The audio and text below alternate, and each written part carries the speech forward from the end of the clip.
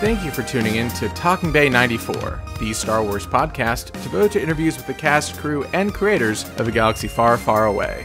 I'm your host, Brandon Winerdy, and today I'm talking to Silas Carson, who played 5 different characters across all of the Star Wars prequels, especially known, though, for his iconic portrayals of Jedi Master Ki-Adi-Mundi and Trade Federation leader Nute Gunray. Listen closely to when he starts doing voices of these characters and figure out if you can hear me have a minor freak out. But in any case, this is Talking Bay 94, Episode 75, The Great Silas Carson.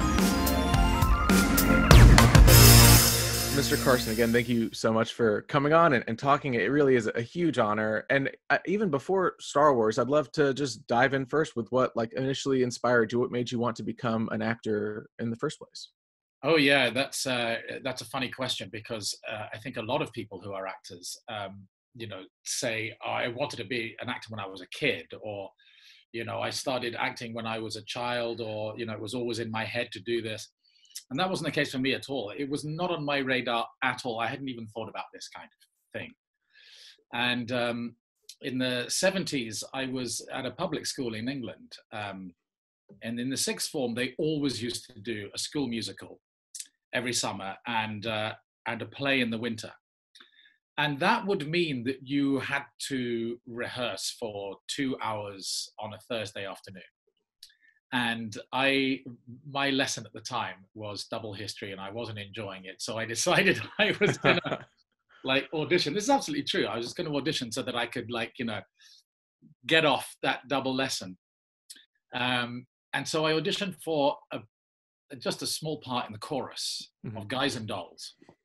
And when they put up the list, I saw that I had they'd given me the part of Sky Masterson, who's Yeah. Who's the lead. The only role I share with Marlon Brando, I'm very happy. That's great. So I went on stage at the age of 16, 17, and I just was like, wow, I love this. Yeah. I absolutely love this. And from there on in, I was determined to go to drama school. Mm-hmm. And I just completely changed direction from where I was heading. I did a lot of plays at school in the last 4 terms that I was there, set up my own little theatre company when I left, and then ended up going to drama school. But the funny thing is that my mum said to me years later, not very long ago, actually, she said that when I was 4 years old, apparently I was showing off in front of the family. And when I used to do silly voices and impersonations and stuff. And then when I went off out of the room, my dad turned to my mum and said, he's going to be an actor. And my mum said, really? What makes you think that? And he just went, I just know. That's crazy. But they never told me that story till years later. My dad said, oh, I knew you were going to be an actor. He didn't. So it kind of just fell upon me, really. Mm-hmm. And then it just became a passion, and I'm still here. Yeah. No, incredible. And I mean, I'd love to dive further into, your training at the Drama Center, Royal Shakespeare Company, all of those early experiences that you had as an actor. How did that kind of train you and teach you kind of your steps as you progress through your career? Yeah, it's a really good question. Systems change as you go along, and education systems change. And the school that I went to, the Drama Center, was a very specific kind of school. I arrived there in 1985. Mm-hmm. And it was at the time, it was considered to be a very maverick method school. They taught method acting, basically, but this kind of wide range of methodologies. The kind of main stay of it was a movement psychology training, which was devised by one of the people who ran the school, a guy called Yat Malmgren. So its kind of origins were European theatre. Mm-hmm. Stanislavski and Grotowski and Artaud and those kinds of teachers and thinkers. So it was a very theatrical school. It was very methodological. And at the time that I was there, it was brilliant school. But, it didn't really serve you all that well for going into the profession as such. Mm-hmm. We didn't learn a lot about how to be an actor, about, you know, how to kind of like do auditions, how to, you know, find agents, all that kind of stuff. But the methodology I absolutely loved, and it set me up for life, really, because what they did teach at the drama center is how to work on your own. You know, very often you'll find yourself in a position, especially doing films, where you might do the initial read through, and then you don't see anybody else until you're coming in and doing your scenes. Mm-hmm. And there's very little rehearsal. There's very little analysis. You know, obviously, if you're doing theatre, that you have a rehearsal time. Right. But it taught me how to do all of that work on my own. You know, Mm-hmm. it taught me, I have a very strong discipline in, you know, research and building character before I arrive at something. Mm-hmm. No, Yeah. I mean, I love that you talked about movement and kind of channeling that in your performance, because as we progress now into talking about the prequels, the work that you had to do, especially under costume or under animatronic, really then carried through. And let's dive, I guess, into how you got connected with Robin Garland, for instance, and let's say Rick McCallum. What was Yeah. that first? How did you get connected with that prequel team, and what was that first audition process like? Yeah, I've told this story before. It's, I've told it so many times that it stops being embarrassing, but it's a funny story because I grew up in this very sleepy town called Eastbourne in the south of England in the 70s, and school was very busy for me. It was a good public school I was at, so I had lots of extracurricular activity. So going to the cinema was not something I did. There was one cinema in town. And it's just not something I did. And so the Star Wars films completely passed me by.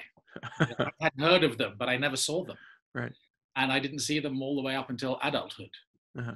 In fact, until the day that I got a phone call from my agent who said, "Oh, you know, so I've got you an audition for Star Wars." And I went, "What? That's, somebody's already used that title." And he went, No, Silas, they're making some new Star Wars films. And I went, "Who and why?" He said, "My God, do you not know about this?" I said, "I don't even know about the originals." Right. And he's like, "Okay, look, so this is the deal. You go and meet this person called Robin Garland. She's attached to the director, whose name is George Lucas." And I went, "Oh, thank you. I'd never heard of George." This is so embarrassing. She goes, "You go along and meet this woman, Robin Garland, and then they'll take it from there." And I went, "Okay." So I turn up to this hotel in Soho, and Robin has a camera set up in her you know, suite, and I sit on the sofa, and she starts the camera up, and she said to me, "So Star Wars, you've heard of Star Wars, obviously?" And I just went, "No." And she thought I was joking. She thought I was, you know, pulling a bad prank. Right. And she looked at me and she went, "Okay, let's not mess about, Silas. This is serious here. Now you know all about." And I went, "No, Robin, I'm not messing about. I don't know about Star Wars. You'll have to tell me. I know nothing about these films." Right. And she was like, "Really?" And I told her, I said, "Yeah, I grew up. I didn't see them, and you know, so tell me about them." So she kind of scrabbled through the stories, right? You know, and then she said to me, "Well, look, you know, we're kind of at the end of casting now. We have a bunch of little roles, you know, that we're looking for people for, and your agent put you up for this and you sounded interesting. So we have this little pilot role." Right. It turns out that small role didn't actually make it to the screen.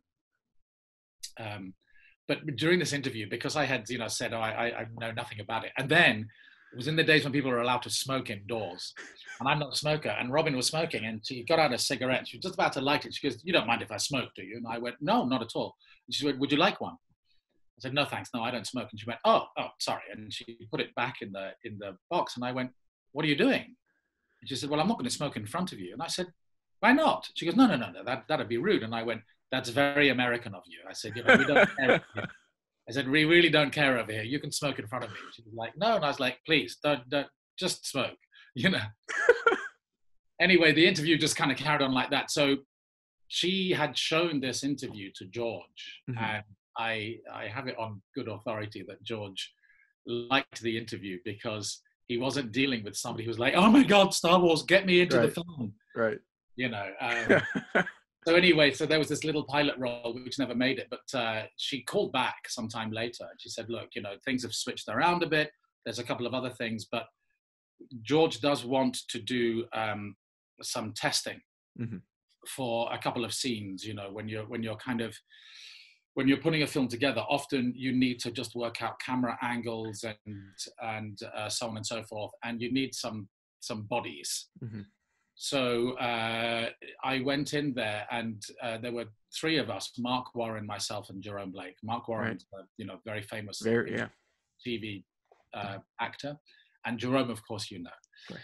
And the three of us kind of sat in this. It was the Jar Jar Binks and Obi-Wan and Luke are in this pod that goes underneath the water. Right. And so we, it wasn't Luke, sorry, Qui-Gon Jinn. We played these characters, and they did all the kind of camera angles. They worked out all of that stuff. And Robin had said to me, like, if you come in and you kind of do this, you'll get to meet George, and he's already seen your interview, and we'll see what happens from there on in. So I went in and did this day, and we met. We had a good time together. And then she calls back about a week later and said, this other small role has come up for the pilot, which ended up being Lieutenant Williams. Couple of lines, would you like to do that? And I was like, yeah, I'd love to. She said, it's a couple of days on set. I said, yeah, I'd like to do that. But then when I was on set and walking around with her, she and I, by now, had struck up something of a friendship. Uh-huh. She'd seen me a few times. She was calling me, and she could see that I was willing to try things out. We went to we were looking around the model shop. She said, do you want to come and see the model shop after lunch? I was like, yeah, I'd love to do that. So I went into this hallowed ground. There's a very particular smell when you go to these model shops of glue and prosthetic foam, and the air was thick with this smell. And I was looking around, and I saw the model, which would become the prototype for the head of Ki-Adi-Mundi.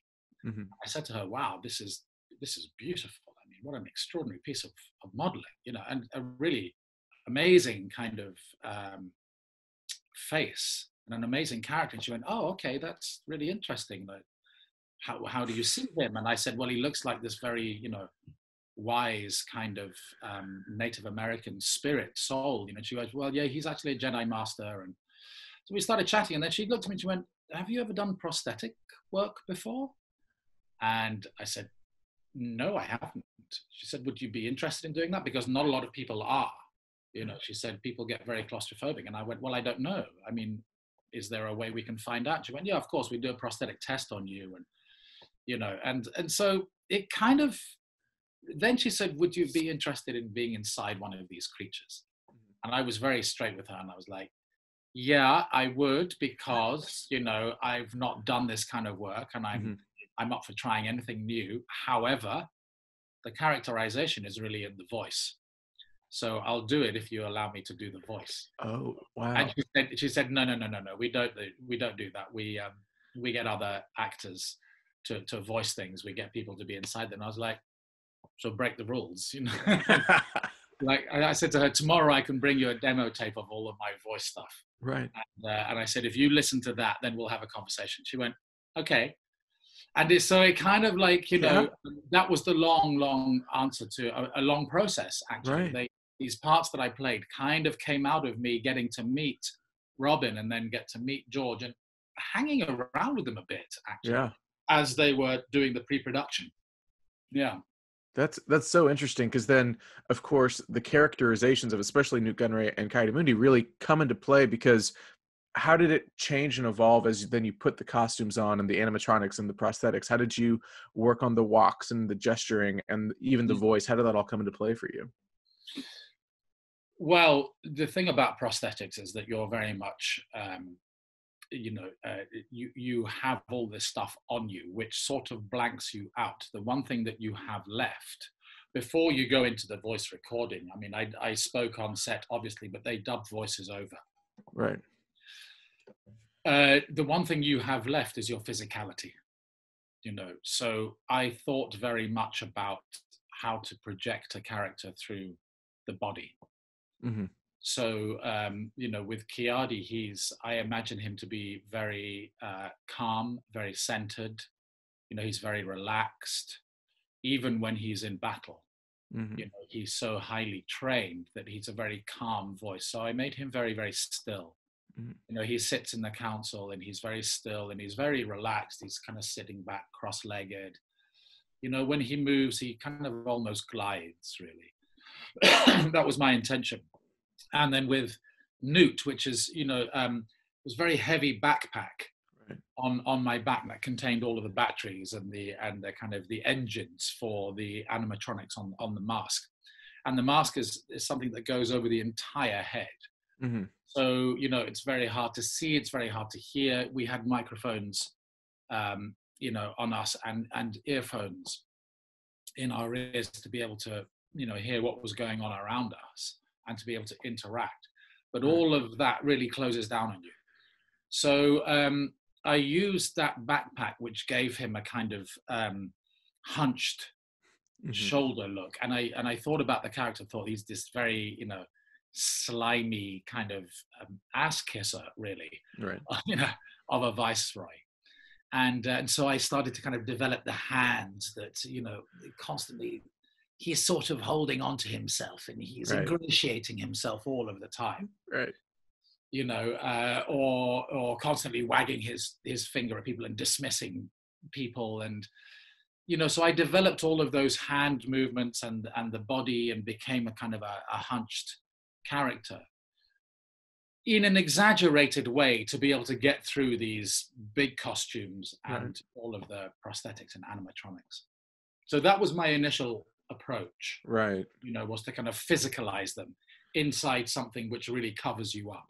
Yeah, very interesting. Because then, how did it evolve for you at all? Then, because I know that you recorded all the voice recording was really done at Abbey Road later on, which I'm sure was crazy in itself, recording there. But how did your vocal performance then come into play, and kind of using the history that you already had filming with those characters? Yeah, the thing with Ki-Adi is that the voice is recorded immediately on set because the prosthetics just came around my mouth here, and then they painted my mouth. So, you know, it was easy for me to speak. There was no kind of sense of it being muffled or anything. Right. And very, very easy to hear through the foam, the prosthetic foam. So, you know, that was much more kind of natural way of being. So, you know, I listened to,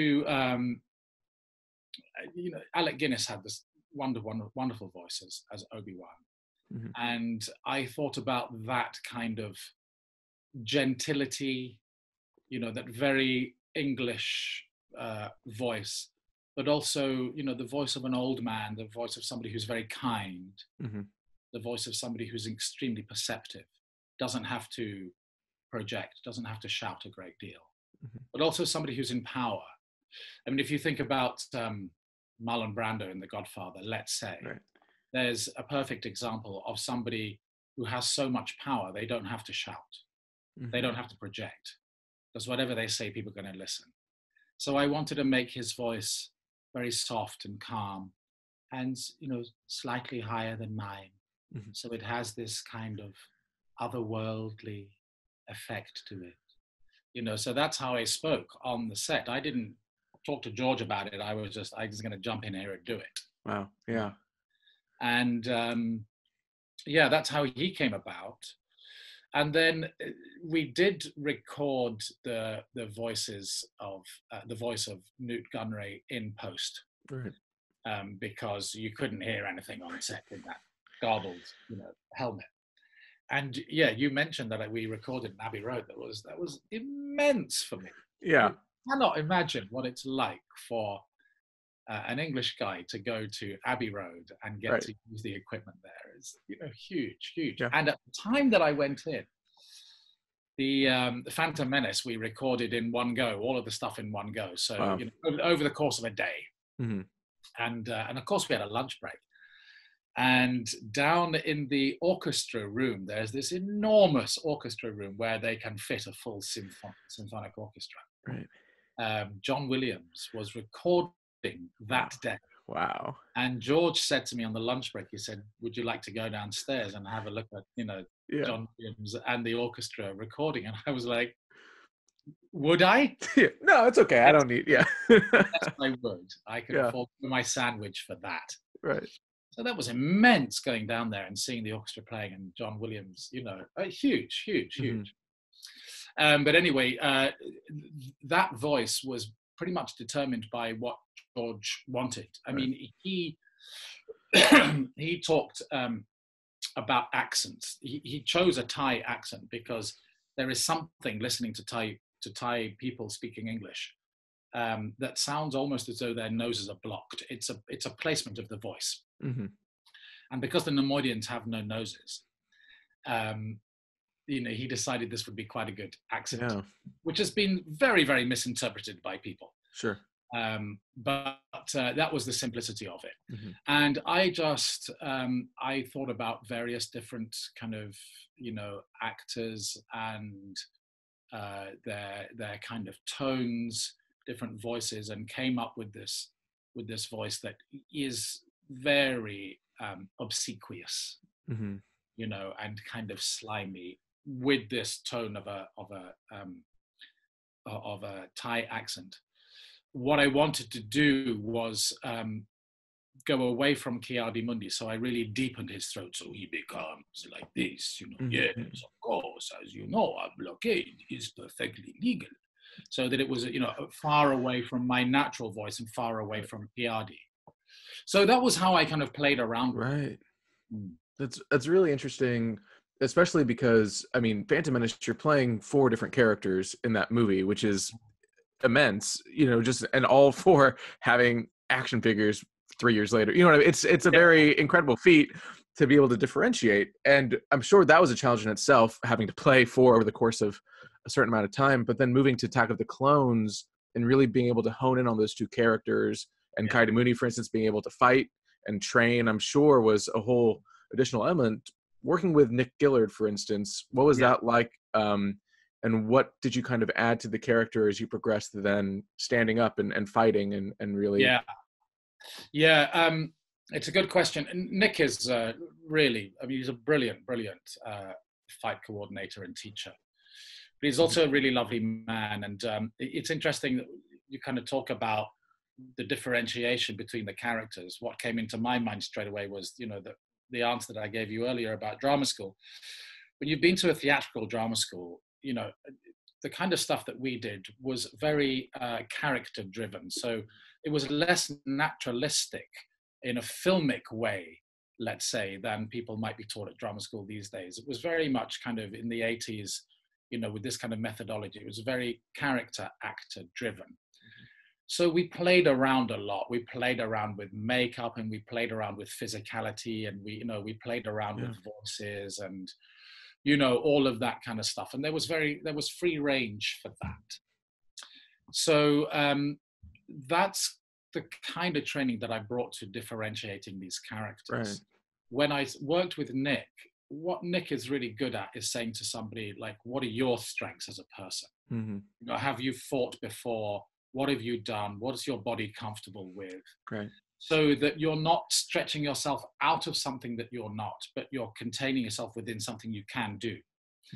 And I said to him, look, I've never done anything like this.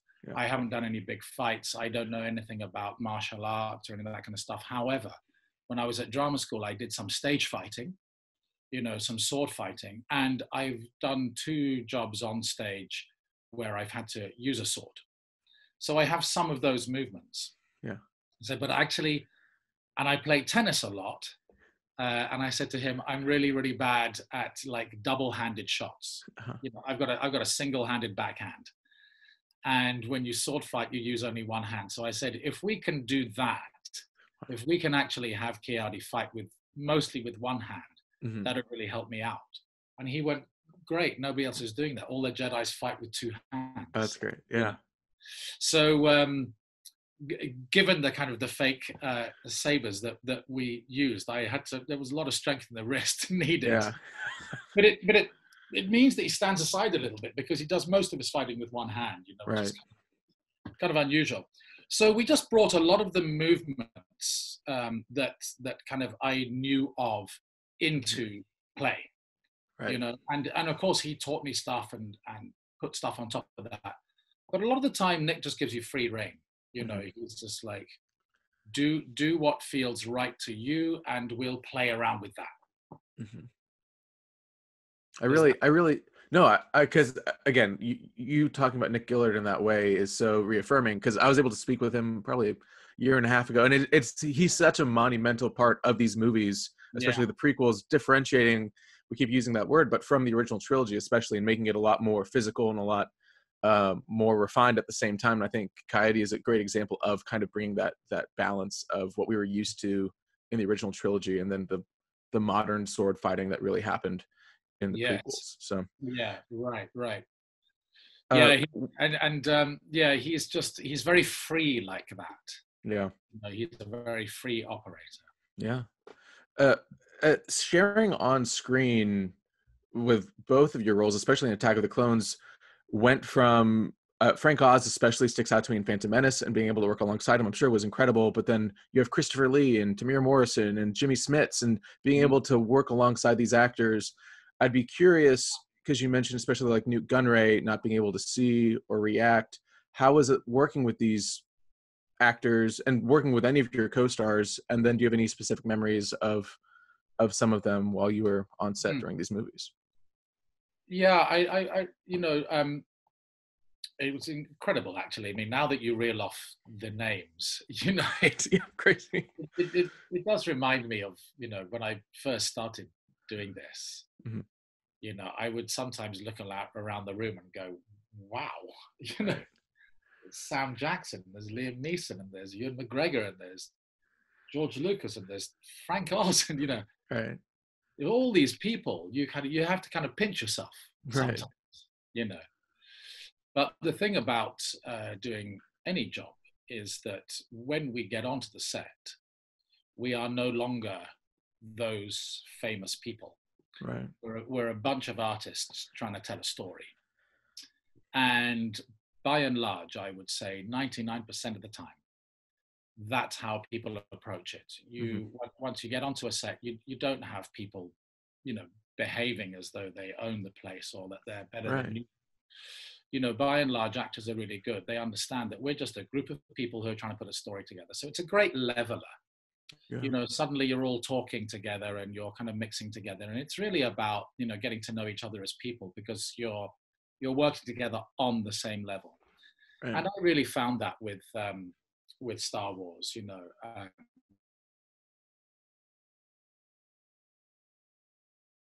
and they're all, just really lovely people. It was slightly different when we did Phantom Menace, because we filmed here in London, just outside of London, Leavesden. So in that kind of setting, I'm going back and forth to my home. And of course, the prosthetics for Ki-Adi were very, very long process. So, I would be on set with people, and then, I'd be going home. The second two films, of course, we filmed in Australia. Right. So many of us were traveling from other places, and then we were all holed up together in a hotel, which is very different, because you're all going back to the same home. Right. So then you see people out of costume and out of prosthetics in the bar, in the restaurants, hanging out with each other.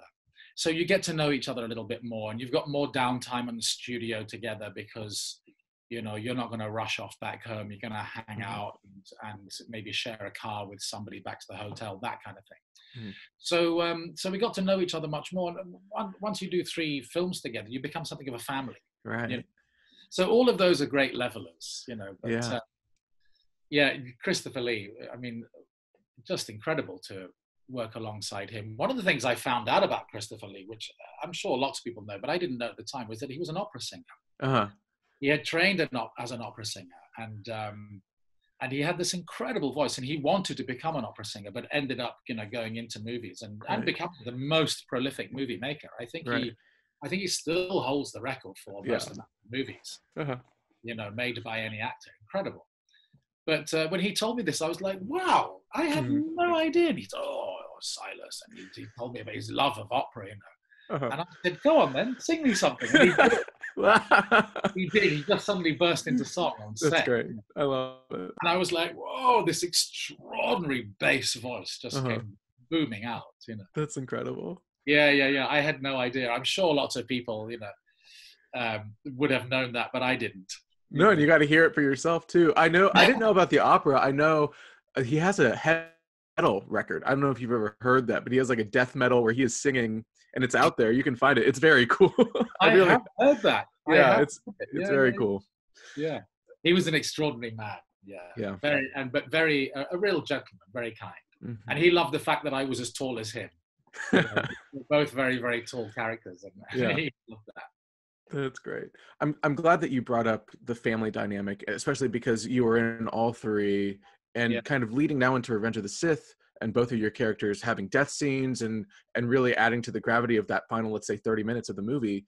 Not only with the death of the characters, but the ending of shooting. I'd love to kind of just end the talk about Star Wars, especially with kind of maybe delving in a little bit more into that dynamic and what you kind of grew and learned throughout that's almost a full decade of shooting these movies, and that process that you kind of went through with probably the same cast and crew over and over again, each shooting period.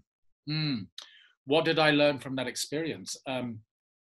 Well, I think actually I learned a lot about humility from George and from the other people who were there. But George especially, I mean, he kind of, he's a very kind and immediate person, George. If you're standing next to him behind a monitor, he will strike up a conversation with you. He's not somebody who, given his position in this world, he could be forgiven for being very, very arrogant or perhaps looking down his nose at people, but he doesn't. He's one of the most down-to-earth, incredibly famous people I know. Right.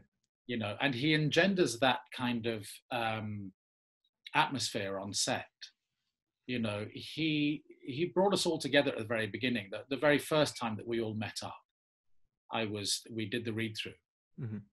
And I knew a couple of people there. I knew Ian McDermott and Oliver Ford Davis from the kind of theatre circuit. But otherwise, the people that I was with in the room were unknown to me as people, but known to me as great luminaries. And yet we just sat around this table having a cup of coffee and reading the script and chatting. And it was so genial. Yeah. And that was the tone that George set for the whole thing. So I watched him a lot, actually. I watched the way in which he interacted with people, and it's quite remarkable to see somebody who is that innovative, and that creative, who has brought something extraordinary and massive to the world, still working with great humility, still asking you, what do you think? How would you like to play this? Do you have any ideas? I wrote this scene in a bit of a rush. Do you think it makes sense? What would you like to bring to it? Wow, yeah. So I learned a lot from his humility, and I learned a lot from the atmosphere that he created. I always try and work in that way. I always, everybody on set is important. Every single person is a member of the team that makes the whole thing work. That's everybody. That's the runners, the people who come in and clean the dressing rooms before you come in the morning, the makeup artists, the stars, the directors, the producers, the model makers. Everybody is a part of this whole thing, and nobody is bigger or better than anybody else. And I always try and carry that with me when I work. It was an early lesson for me. Of course, there's a lot of that kind of feeling in theatre, but when you go onto a film set with people who are that big, that famous, that well known, that well established, and have that much power in the film industry, to see that atmosphere on a set like that, that was the greatest lesson for me. That's really incredible. And I mean, we've talked a lot about Star Wars, and I would be remiss. You've had such an incredible career since. And there are two that stick out to me, just not to take too much more of your time. But first, Doctor Who and the Ood, I think, is such, again, like, you're just doing all these iconic roles. And I would love to talk just a little bit about stepping into another science fiction franchise, delivering an iconic performance. Was there a difference with Star Wars and with Doctor Who, or what did you kind of take and give between those two experiences? Yes, there was a big difference, actually, because I just do the voice of the Ood. So I haven't actually ever got to go on set of, Oh, interesting. Uh-huh. Yeah. It's always just, post-recorded Uh-huh. and recorded in a studio. Mhm. But it was interesting when it came up because it came on the back of Star Wars. Right. So, I have a voice reel now that includes obviously those voices. Right. Whenever my agent, puts out to people to do, animation voices or video games, that's one of the first things that they'll say, Yeah. he's done all these voices on Star Wars. Right. People go, right, okay, got it, So I just got a phone call one day, and it was for one episode to go and do the Ood, and there were a couple of other alien voices. And they went, well, we know that you can play around with voices and you like doing silly voices because, we know who you are and we've got the tape and so on and so forth. Would you like to do this character? And they showed me, pictures of the Ood, and I was like, wow, how am I going to voice that? Right. So we just kind of played around, with stuff, and we landed on this voice, and they went, great, let's do that. And then, of course, the character continued. Right. So they just kept calling me back. Yeah. And I do a whole bunch of Oods, and they just throw different effects on them. And sometimes I'll play around with the scale of my voice, but they just keep coming back. I just keep doing them. I still do these recordings for Big Finish, which is a production company that does. Yeah, them. Yeah, the audio dramas. Yeah. Yeah, the audio dramas. I still do those, and I still turn up every once in a while and do some Oods, and That's great. But the funny thing is, I never, because it's always just done in a studio. I'm not inside the Ood, so I've never been on set. I've never met David Tennant until recently. Oh. He plays a character in a TV, a miniseries. This guy was a serial killer in England, in London, Dennis Nilsen, in the 70s and 80s. And they've just made this miniseries. Brilliant piece of writing. And David plays Dennis Nilsen. And I played one of the senior investigating officers. So when we had the read-through for this, which was only at the end of 2019, it was like towards the end of the year, beginning of this year, the first thing at the read-through, David came straight up and went, Silas. He said, we've worked together, but we haven't. Because we've done so many scenes together, but we've never been in the same room doing the scenes. And then about 2 or 3 weeks after that, I went to the Comic-Con convention in Wales, and David happened to be there, and he came up to me in the canteen. He was like, well, we've got to stop meeting like this. That's so great. I finally got to meet him, although I have worked with his wife on the Doctor Who series, the stories. So that's great. Yeah, it was lovely doing those voices, and I still do them. They're still there. That's incredible. The final part of your filmography I want to talk about, just because it's such a personal favorite of mine, is working with Paul Thomas Anderson for Phantom Thread. What an incredible film. I'd love to just talk a little bit about working with that director and that experience. And yeah, he's incredible, PTA, isn't he? I mean, it was a huge, it's a huge privilege for me just to do that. I mean, his casting director and kind of PA, Cassandra Kalakandis, I got a phone call from her. This is one of those extraordinary stories, happenstances, really, that happens in our careers every once in a while. Years ago, I did Macbeth at the Almeida Theatre in London, and there was a young actor in it called Tom Mackay, who's just brilliant actor.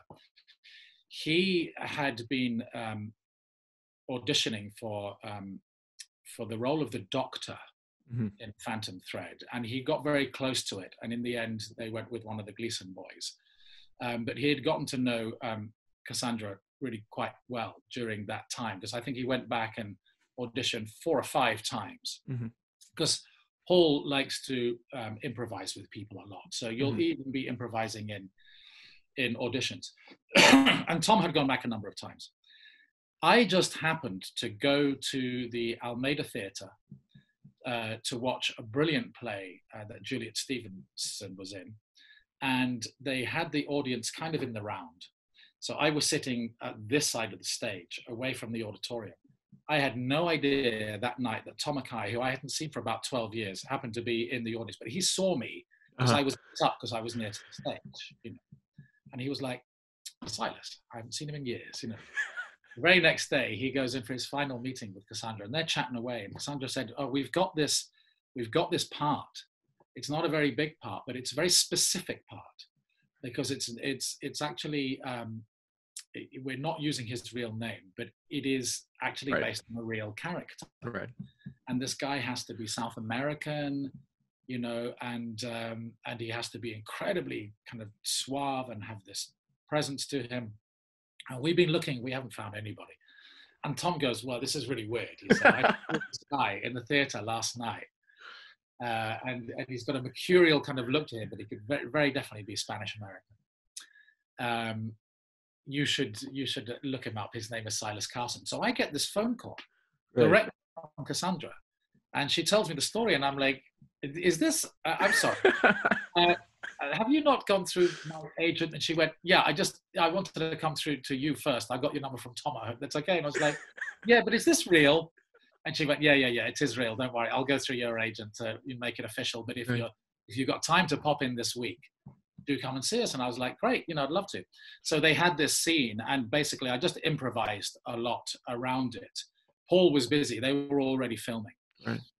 So I went and spent the day with Cassandra. She's really lovely woman. Mm-hmm. Oh gosh, she was so entertaining, really relaxed. And so, you know, I went there, and I had done some work on the accent. It's a very, very specific accent, and Dominican Republican accent. And I did a lot of work on that. And I went there, and she said, "Okay, listen, you have to maintain this accent the whole time. So even when we're talking, we're chatting, maintain the accent, because, you know, Paul doesn't really like people to put things on. He wants the original deal, you know." And I was like, okay. So I did this accent throughout the whole interview, and then, you know, we improvised and stuff. The next day I got a call. She said, "Paul loved your tape. You know, he would love you to come and do this, but you gotta keep the accent on set." You know, and I was like, okay, don't let him hear that you're English. And I was like, okay. You know, because you hear a lot of stories about him. Everybody's got to be in character all of the time, you know. Right. But Brandon, you've listened to me now for, you know, the whole of this interview. You know that I'm a very straight up guy, and you know, I can play games, but only to a degree, you know. Right. So of course I go along on set, and I keep the accent up the whole time, you know. And then when we went to the premiere in London, I bump into Paul on the stairs. Of course, I'm not going to do the accent. Of course, I'm chatting in my own voice to him. And he's chatting away to me, and I'm talking in my English voice, you know, about 20 minutes or something. And by that time, the film had been nominated, you know, for a few Oscars, I think it was. And I said to him, you know, he was going off on the next week, I think, to the Oscars. I was like, "Good luck with the Oscars, mate. I really hope you get that." And he went, "Oh, thanks, Silas. And it's been lovely working with you." And I went, "Oh," I suddenly went, oh, I haven't been doing the accent." He went, "Oh, no, that's all nonsense." He said, "I totally knew you're English." He just totally knew that. He said, "People think this thing about me where they want me to, you know, be a particular thing. I'm not at all." Yeah. He said, "Fine, you know, I knew you're English." He said, "You did a good job of it," you know. That's great. Yeah. I love it. I love it. He's such an inventive man. Yeah. I mean, you know, the thing about him, he's kind of, you know, he's making stuff up as he goes along. You know, he's got lots of different options. But even when he's behind the camera, he's trying out different things. He's going, "Let's change this. Let's move this around a bit. And he's kind of on the hoof. You know, obviously he knows what he's doing. Obviously he's got a whole body of options that he can choose from. But that's where the improvisation comes in. That's where the playing comes in. He plays the stuff all the time, because some people come into a set and they know exactly what they want. They've storyboarded it, and they're going, "Right, this is where we're going." With Paul, he's got all of these different options, and he's like, "I'm not sure where we're going today. Let's play around." You know? Yeah. So even with something like that, I was just on set for a couple of days. Right. There was a lot of playing, a lot of improvisation. He's a Incredible. genius. I think he's just amazing. Yeah, and I love that idea of the improvising, because it really does then come across in the movies, and each one is so different and so unique from each other that if Yeah. you look at, but they're all so uniquely him. So but anyway, Yeah. Phantom Thread, one of my favorite movies of the decade, really. So I'm so glad that you popping up. I was like, oh, that's great. Yeah. And I like Yeah. the fact that I'm in Phantom Thread and the Phantom Menace. Right, there you go. A nice bookend right there. Yeah. But he's that film is so beguiling. It's so beguiling. You don't quite know what it's going to be when it starts, and it ends up being something quite different. Right. And it kind of just draws you in. Yeah. Wonderful. Yeah. Really incredible. Well, to end, we talked a little bit about the new David Tennant series. Is there anything else, any upcoming projects that you're excited about or that fans can watch you in coming out soon? I know that things are crazy in terms of releases, but well, yes, things are crazy at the moment. I mean, at the moment, there's nothing on the table. I've been doing, one of the parts of our industry that has opened up here is the voiceover work. So I've done a few video games recently, but I am bound by confidentiality contract not to be able to talk about that. But sadly, our industry is closed down for now. There are some productions that are, waiting to go, but at the moment, there's still, all the unions are still trying to figure out how do we do this safely. Right. So I know that in America, there are a couple of productions happening, and over here, there are 2 television productions, one of them being EastEnders, the other one I'm not quite sure what it is, and they're working out how they can, kind of have people working in a safe environment, which you can imagine the logistics of that. So until those things take off, our industry is still, is still asleep. Really. So no projects in the pipeline yet. I do have that. There's a couple of TV programs coming out.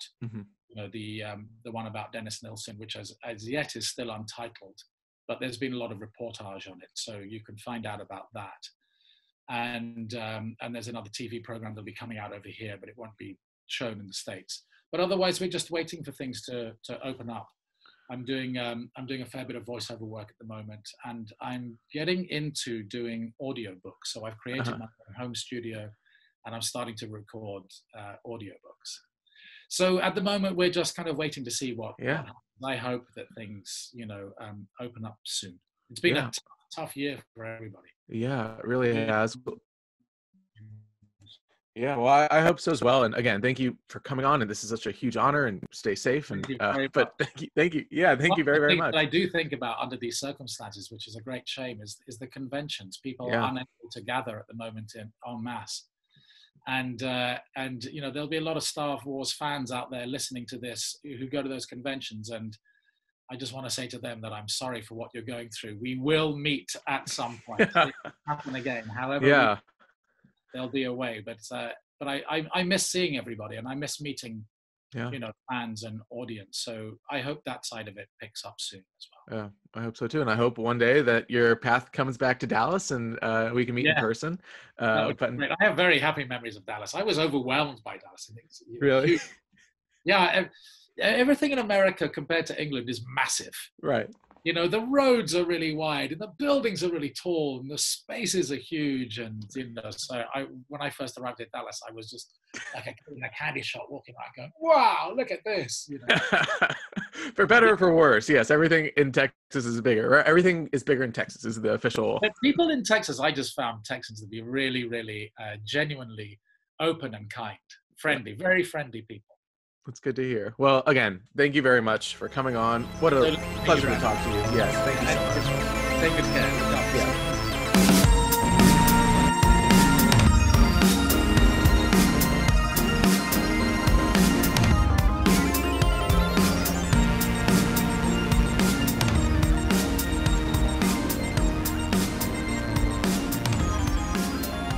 Thank you again to Mr. Carson for his time, his stories, and his incredible charm. What a fantastic interview, and as I've said over and over again, a huge honor. August continues, and I am still giving away a ton of my personal rare signed stuff online, so head to our Twitter and Instagram accounts to see how you can win by just leaving a 5-star review this month for the show. Next week, we're talking to production designer of The Rise of Skywalker, the legendary Kev Jenkins. And this Thursday, there might be a small merch announcement. So until then, stay tuned, leave a 5-star review, and may the Force be with you.